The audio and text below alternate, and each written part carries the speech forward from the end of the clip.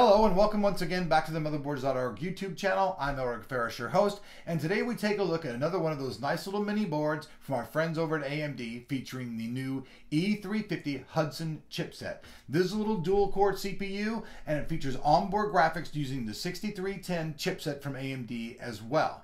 So today let's take a look at the unboxing of the E350IA-E45 from MSi. It features solid state capacitors, which most of the MSi motherboards do, which means it's going to be well made. We'll go ahead and take some of the stuff out of the box. Take a look at all the accessories first.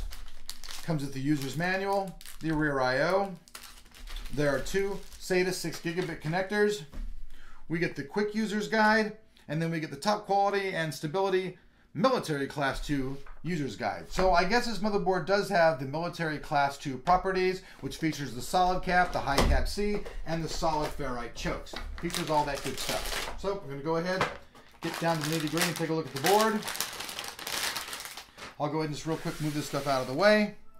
Now, I've taken a look at a couple of these other motherboards. The one that we looked at by Sapphire actually featured like real small memory that you use on a laptop. This features full-size memory. You also can use a single graphics card. Depending on the enclosure that you use, this should be equitable and be able to be used. You see that MSi has put a very big cooler around the entire CPU-GPU area, keeping it cool.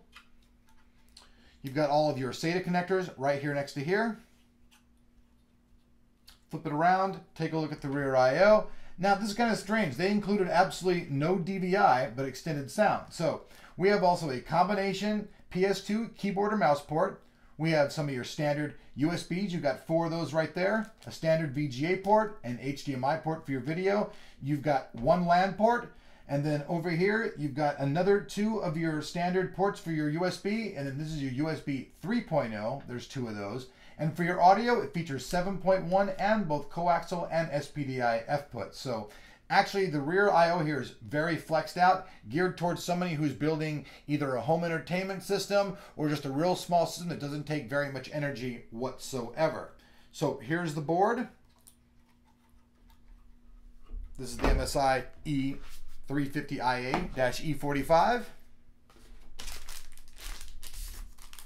This is everything that comes inside of the box. And thanks for watching the unboxing of the new MSi E350-E45 motherboard.